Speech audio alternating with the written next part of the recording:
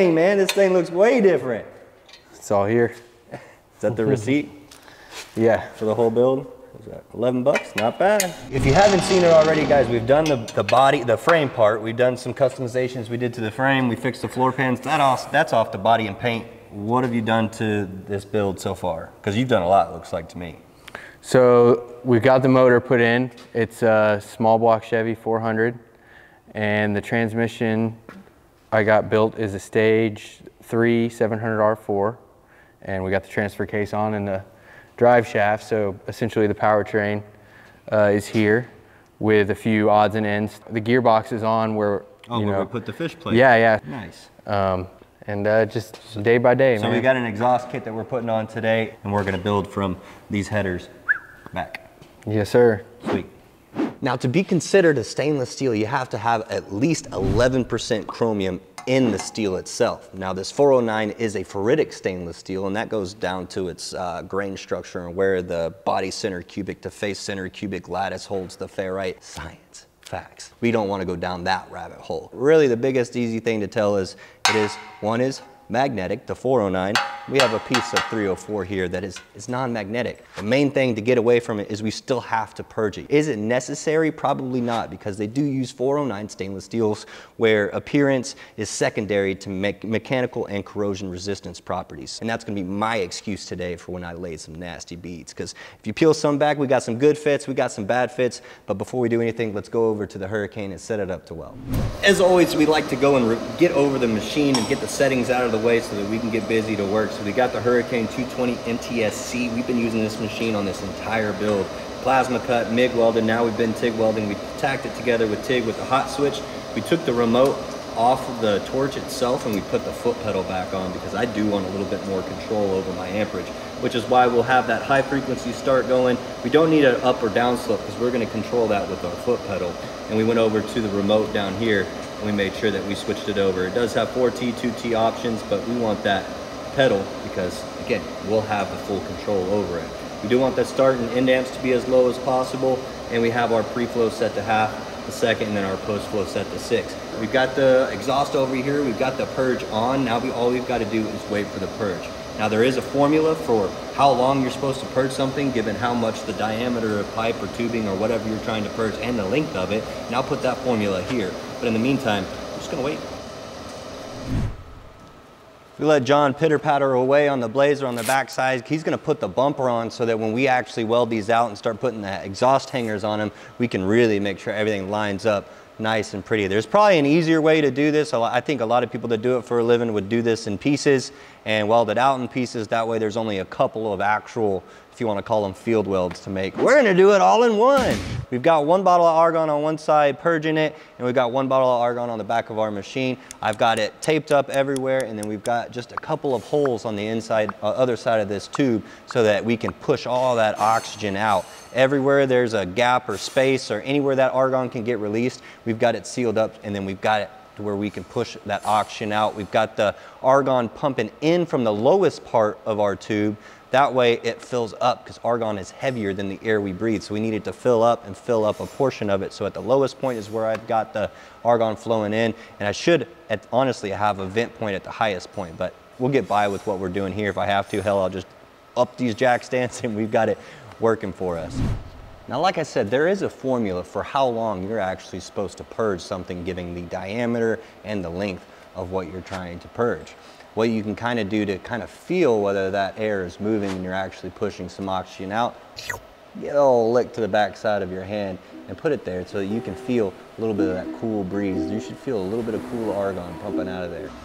All right, I think we've waited long enough, so let's go ahead and open up some of these gaps. It's nice. We're gonna have like a little surprise in each one of these fits. We had some good fits and bad fits. I'm definitely a pipe welder and pipe fitter by trade. I haven't got the hang of this exhaust stuff. I know it's plus these slip-on fittings, they didn't always do exactly what you want, but we're gonna weld it out regardless. We're gonna try to use some of this 308 filler wire that we're doing 045 size. We can dive into these welds right here. See how she purrs.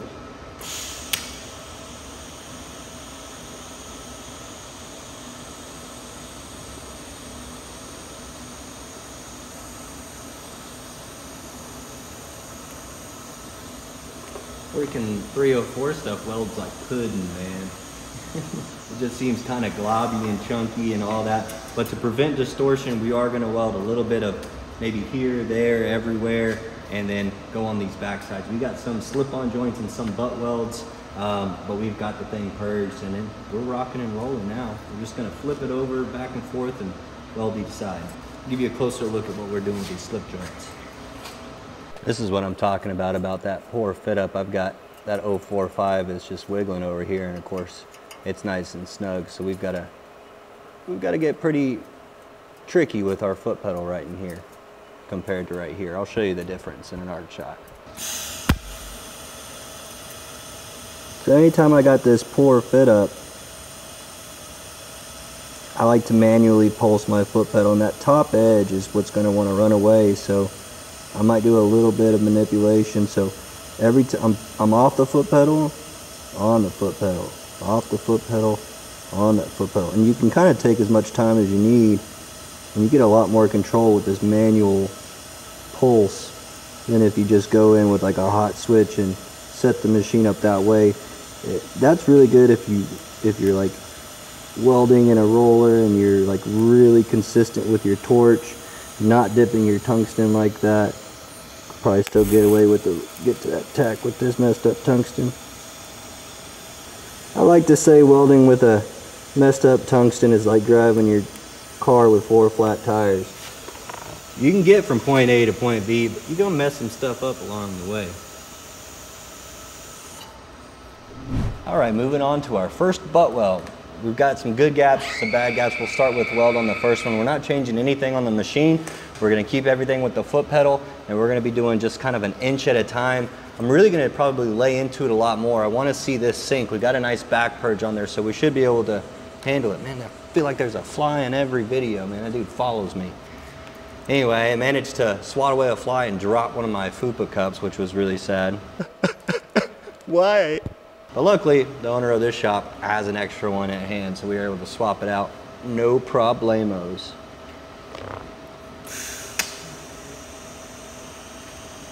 Like compared to that socket weld joint, slip-on joint, whatever you call it, I'm really gonna let this puddle soak into the joint. We've got that backing gas, so I wanna see some sink.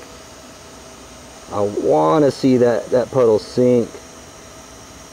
Oh yeah, that's sinking it in. That's what I want to do on all these butt welds. This weld was mid at best, so we're going to go back to the Hurricane and turn the pulse settings on to see if I get a little bit more control. We're going to turn the pulse on and to pulse autos, so the percent and the time on is already set for us. We're just going to set the pulse frequency at 2 pulses per second and see if that helps our control.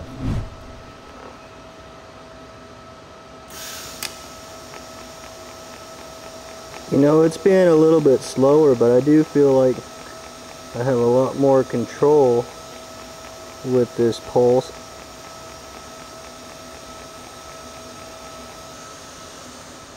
Definitely vibing with the pulse a little bit more than just the straight current. I mean, I know that straight is going right into it and it's punching through, and I might could turn up my heat. We're at 75 now with that 2 pulses per second. I might could slow down the pulses per second to see if I can get a little bit hotter in there, but the pulses were definitely putting a lot of less heat input into it, and I think I like that a little bit more.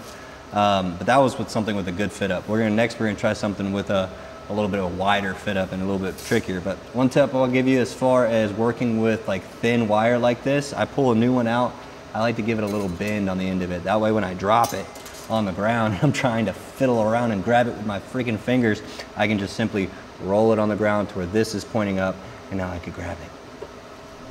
Now we've got ourselves a bad fit up. The only thing good about this bad fit up is that we can at least feel the argon coming out of it. But we're gonna change nothing on the machine. We just got that foot pedal control, and we're gonna try to put a bead on it. Make sure that we just kind of bridge it across. Still got that pulse going on.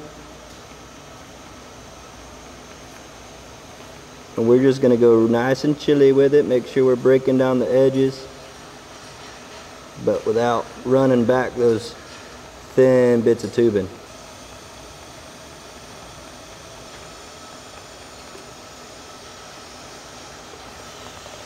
And that's what it looks like. That was our gap.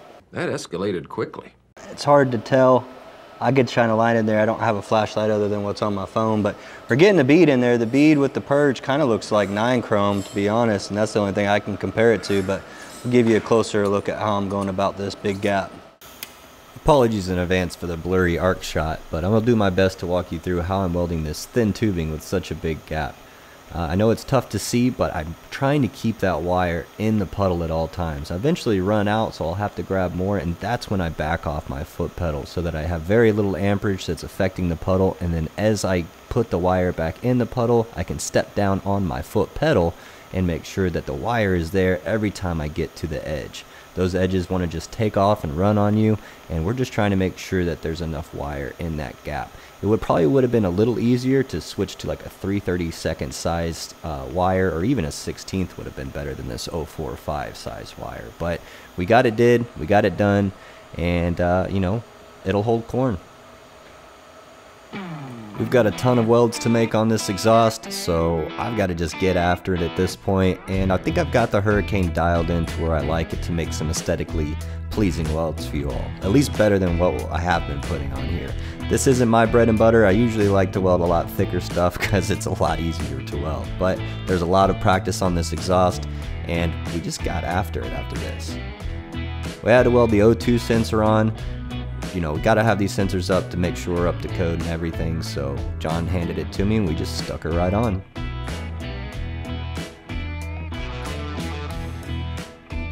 Had John help me roll things around to speed the process up a little bit. Welding on jacks isn't the best thing I can say to do, but it beats welding it inside the frame.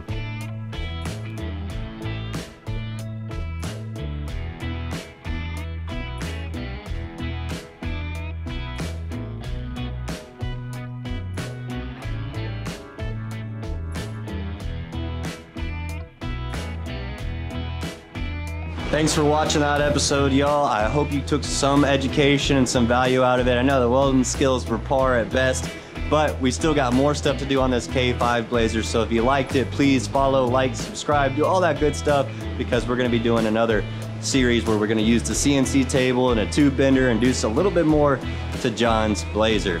Got to clean up the shop a little bit because we've got some other things to do and other builds. If you'd like to see something cool get built on the channel, let us know what you'd like to see and we'll build it. We'll see you on the next one.